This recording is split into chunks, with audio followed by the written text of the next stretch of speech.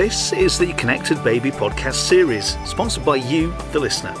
If you'd like to help spread the message of the science of connection even further, then you can make a donation at connectedbaby.net/donate. Welcome to the Connected Baby podcast, where we explore how people are putting the science of connection to use in their lives. Hello and welcome to our weekly Connected Baby podcast with Dr. Susan Zedijk. I'm Gary Robinson. Today, our special guest is the Director of Children and Family Services and External Affairs for Children First. It's Mary Glasgow. Mary was also she was with Barnardo's previously, I understand, and before that, a social worker. Does that sum up your CV, Mary? I'm sure there's a lot more to it than that, but those are the headlines. Is that correct? That's right, yeah. Great to join us. Thank you so much for being here. It's wonderful to have you, honey. It is good. So as we mentioned, you're currently Director of Children and Family Services and External Affairs with Children First. It sounds like a very big job, but if we could bring it down and sort of pot it a little bit, what does it entail? I know that's a very sort of small question for a very big job, but what does it entail?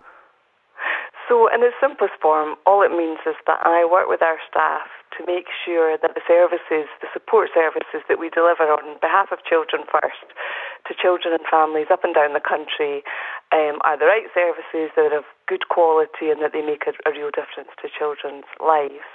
And the other bit of the job title, which is the external affairs bit, just means that I use the information that comes back to us, both from our staff and also from the children and young people and families that we support, to try and influence and change government policy and legislation and attitudes and behaviours so that we sort of drive forward that goal to transform children's lives and make Scotland the best place in the world to grow up, really.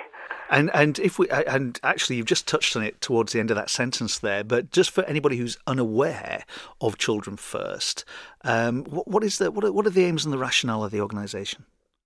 So the main aims, traditionally Children First was known as the Royal Scottish Society for the Prevention of Cruelty to Children, which is a rather long and pretty old-fashioned title, and was renamed Children First.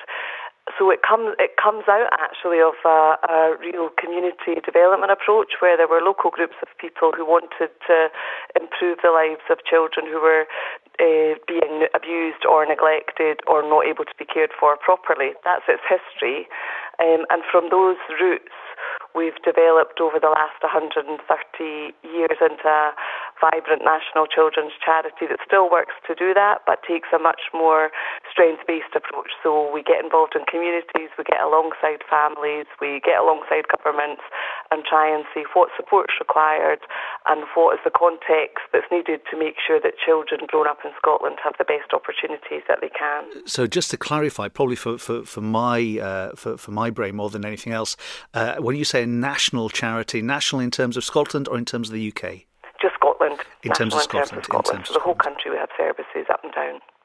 And if I pick up on something that Mary just said, she said, get in alongside the children, alongside families.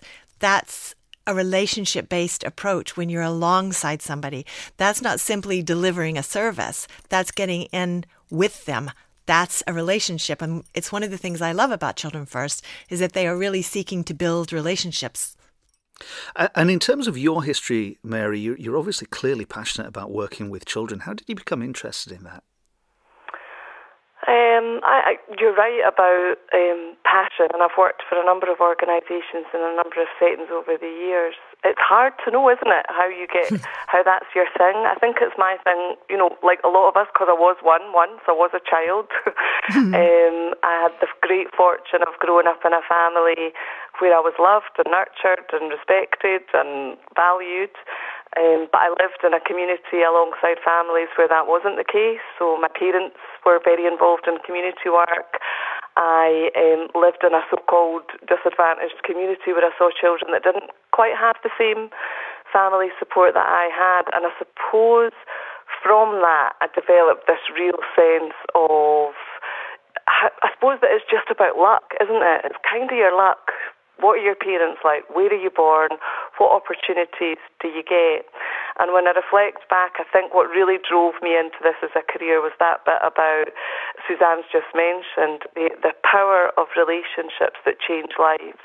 So I can think about teachers, I can think about community workers, I can think about relatives, I can think about colleagues that helped shape my passion or gave me a message, which was that somehow you can make a contribution.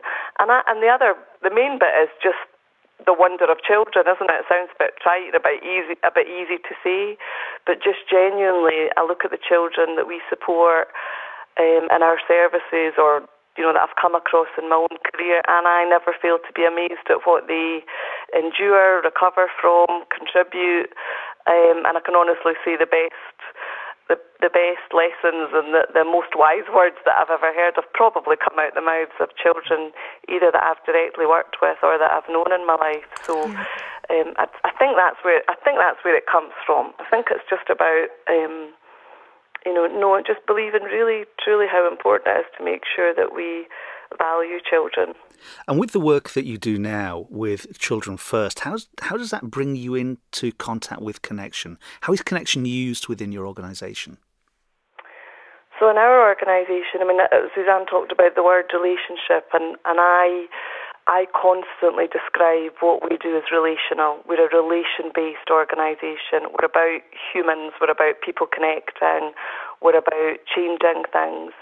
And so for us, what's really helped me is the science behind Connection, and working alongside Suzanne, listening to her, learning from some of the science that she's helped distill to be much more understandable, is that in the face of, at times, a drive to see what is the programme or what is the thing that's going to change people's lives, it's helped us in our organisation hold on to that central theme or principle, which is actually it's not really the programme that changes a life, it's the relationship within which that thing is delivered.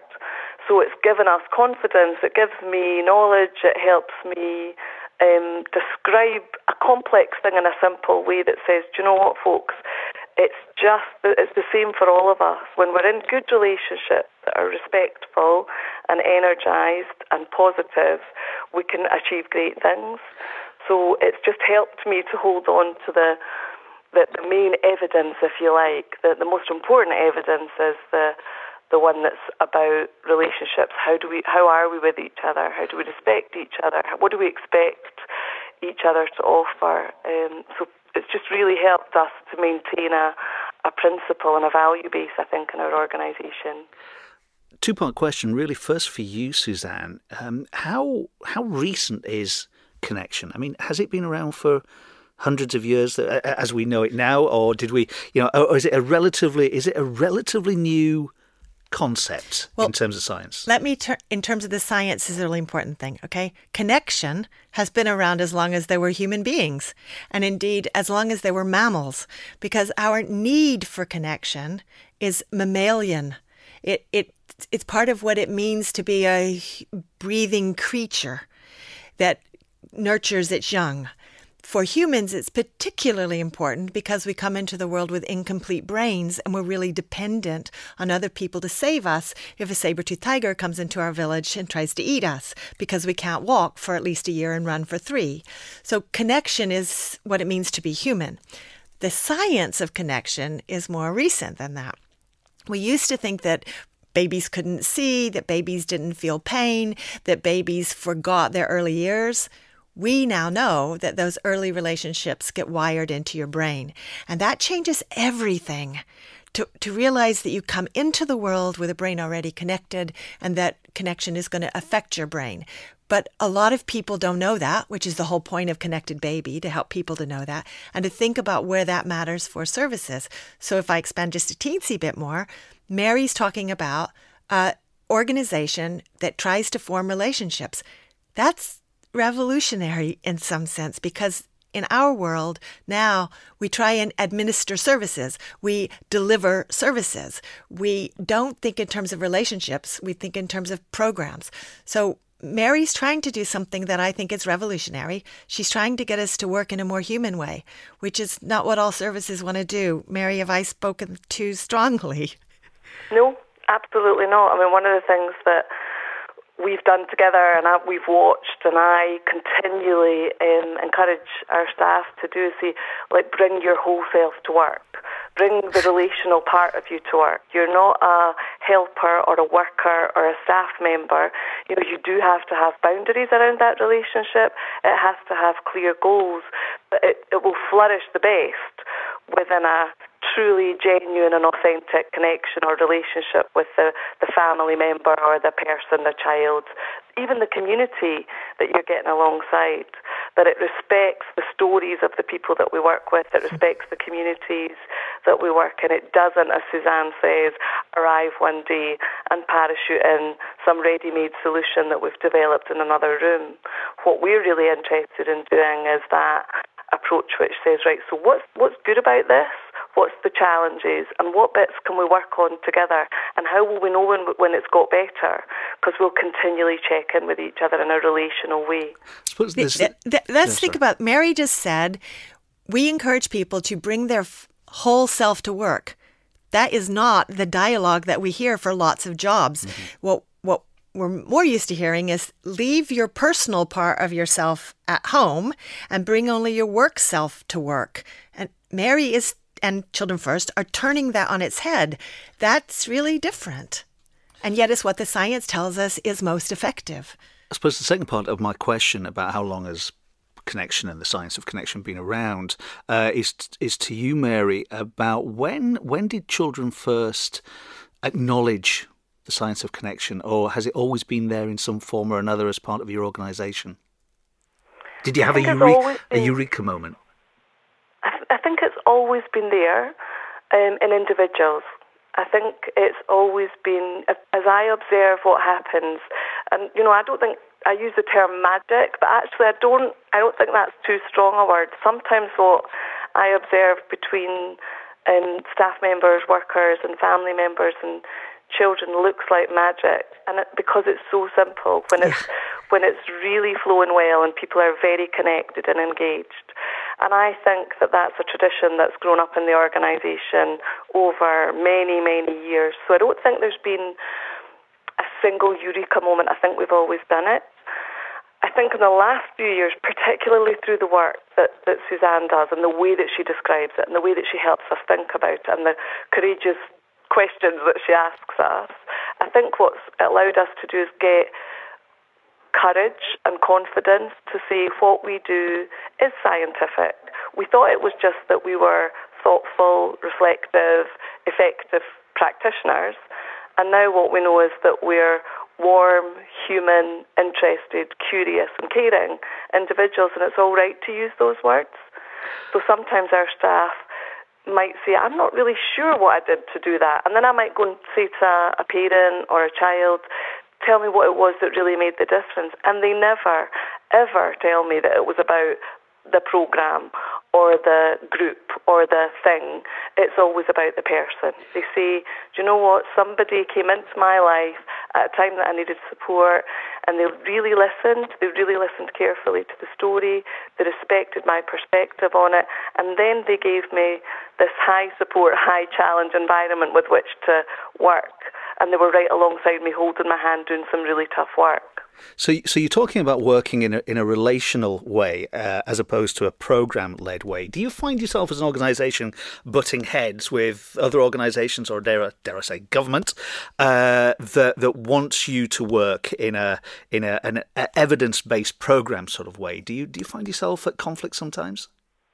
At times I would describe it as having felt frustrated or but I don't think we go. I think if you work in a relational way, what you do is try not to go head to head. So what I try and do, and I think I have to work on this all the time. I think we all do, is try and find ways to ask questions and get people to think.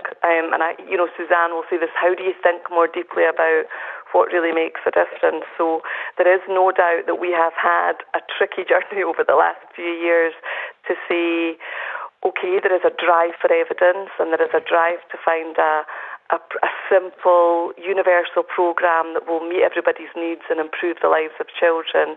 And what we've had to do is have some courage and some confidence to say, okay, that's fine, that's interesting, let's think about it. But to really push that line which says, but we know over all the years, and I know this, and so do most of my colleagues know this, in all the jobs that I've done, in all the organisations that I've done, that the best changes have taken place in a relationship between two people.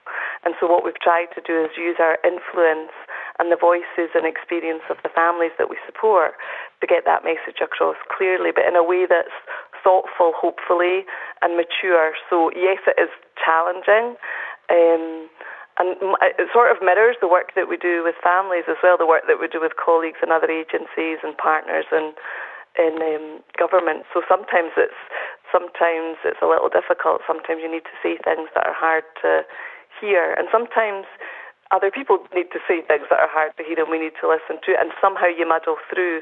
But I suppose what we've done is just grown in confidence and saying, actually, we think the science and the evidence that suggests that support that's delivered within the context of strong relationships is the most effective.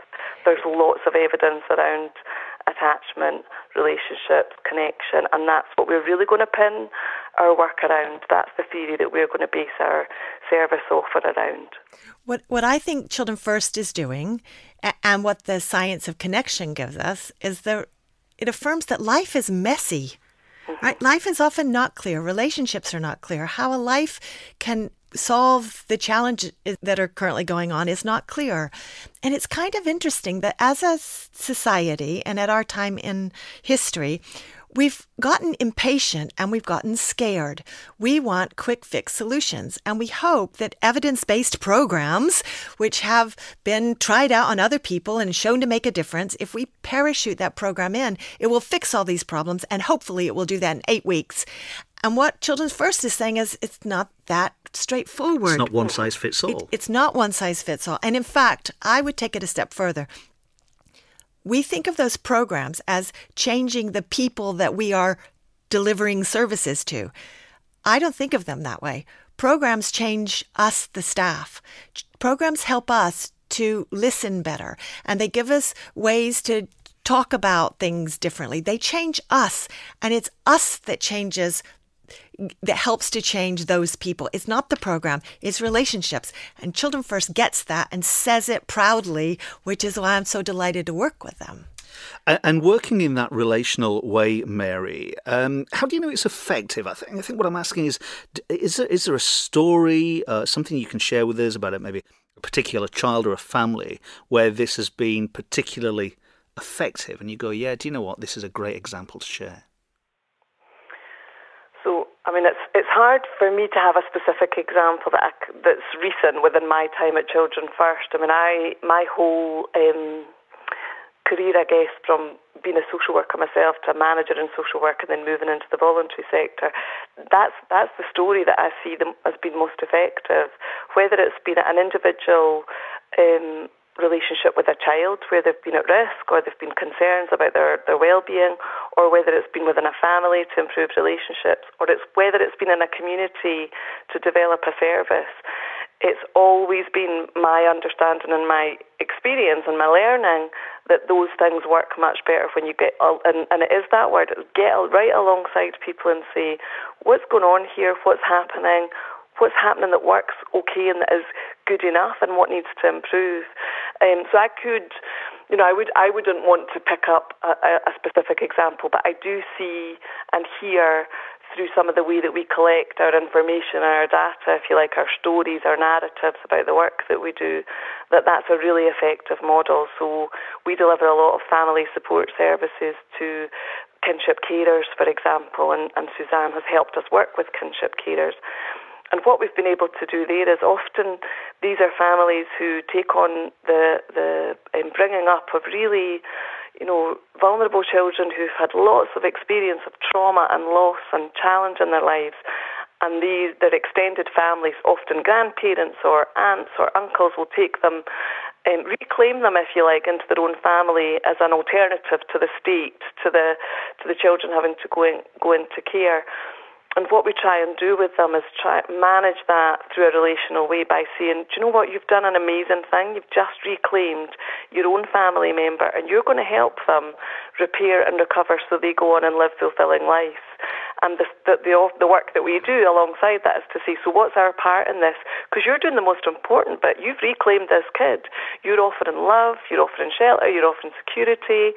And what can we do to make that easier? So the bits that we do are offer emotional support to that carer. So remind them what an important job it is and offer practical support. So what do you need to get in by way of a break occasionally, or advice to make it less of a financial concern or burden for you? What is it that we can do to make this experience for you and this child that you've reclaimed, that you've chosen to love and look after?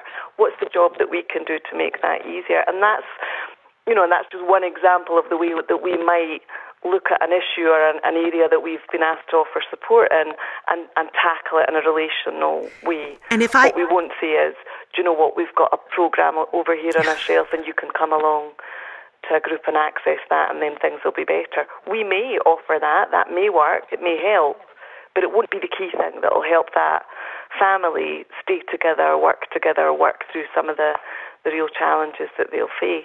And if I pick up on that example, it's a way of thinking is really what you're saying, Mary. So if there is a program, the program helps us to think about how to meet the relationship needs of the people we're serving. It's not that the program will fix it. It's that it's another tool to help the relationship. Exactly. And if we take the kinship carer example that you've just given, I remember that conference that we did, Mary, with kinship carers, and it was fabulous because we pointed out that kinship carers have a difficult time. They often don't get any money from the state or a smaller amount of money. Foster carers get more money than kinship carers do. And that's often difficult for kinship carers, and they're not always happy about that. And yet, kinship carers can administer cuddles. Kinship carers can hug children, and many foster carers are told that they're not allowed to do that. Relational thinking helps us to wonder, what's it like if you're a kid growing up in state care and you don't get cuddles? Kinship carers have oodles of cuddles for their children. And so Children First is able to take more seriously their ability to help children get cuddles. That's a great example of relational thinking. Just building on that, actually, because it's interesting today that we're having this conversation about kinship carers, because the government have just announced, actually, that they will give access to eligible kinship carers some greater financial support. And part of that, we hope that we've played a small part in that by our National Kinship Care Service, where we have kinship carers who we offer advice and support to, have continually raised that as an issue. That it's fine. People want to care for their relatives, but if you're financially disadvantaged, that can make it a barrier. And so we've used that feedback and really worked with the government and hopefully influenced their thinking.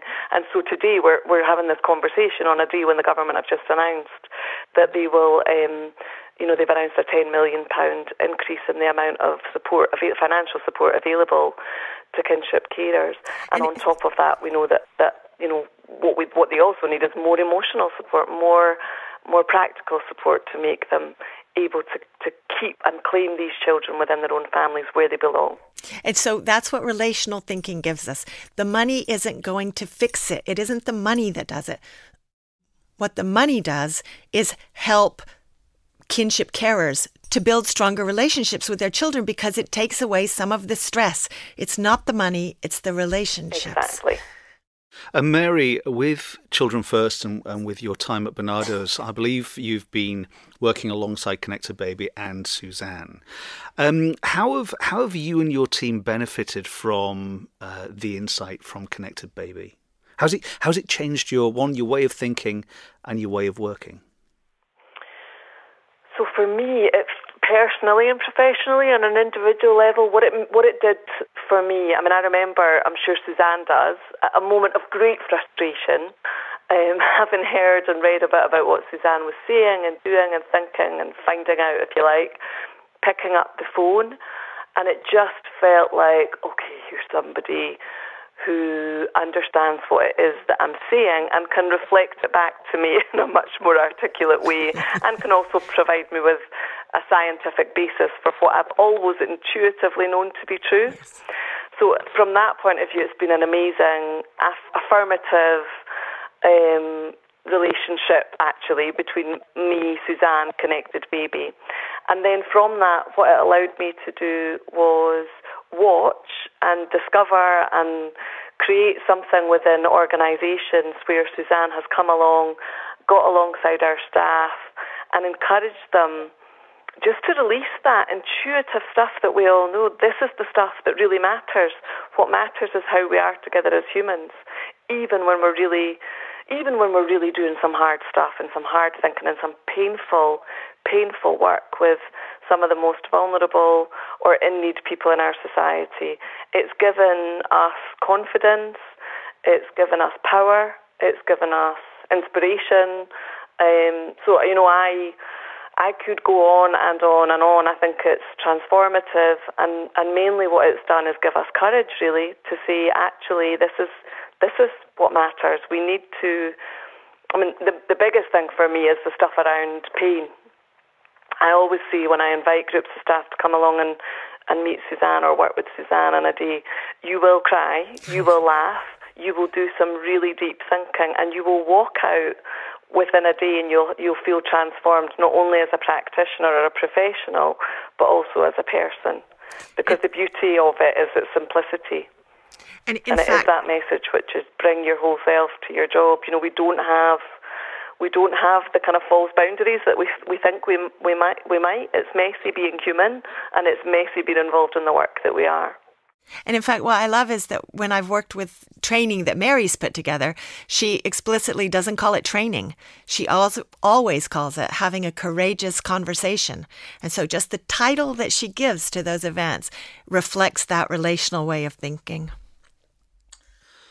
Mary, one final question, because I was about to sort of wrap up the interview because you ended beautifully there, I have to say. But just what do you think is the biggest challenge that faces Connected Baby and Children First in getting more and more people to adopt connection and attachment?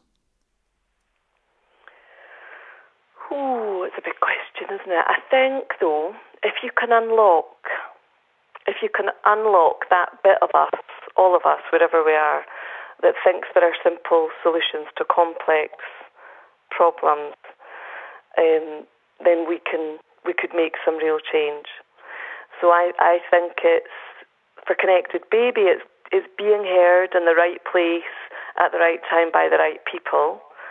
It's saying things as Suzanne does in a way which helps people just to unlock and shift their thinking.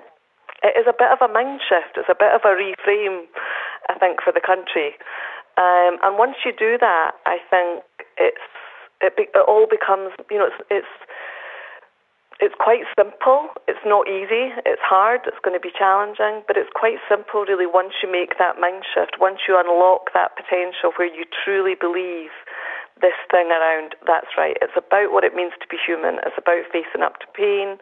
It's about facing up to our own individual pain, and professionally, we all carry our stories with us and our experiences too, and they come into that working relationship that we develop with other people. And until we really connect with that, I think it can be a bit of a barrier to really unlocking the potential that there is in the country. I think Connected Baby have done more than any other organisation that I know to get us started on that journey. It's certainly, I've watched it happen with other people, and I'm sure that they'll continue to make some real inroads there. And for us, the challenge is, so what can we do to help? What is it that we can do in the midst of all our complex partnerships? So we work alongside government and we want to support them. We work alongside local authorities and other partners and we want to support them. But we also want to find a way to supportively challenge them as well, so that they hear some of this really important stuff. And so we, as well as deliver services as really good and effective partners, we also want to be quite courageous in the way that we might just help shift thinking so that people understand it is a little bit more complicated than we might have previously thought.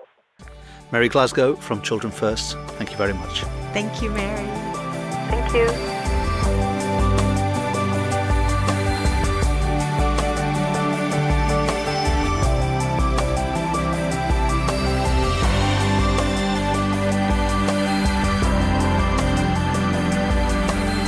This was a GRC production for Connected Baby.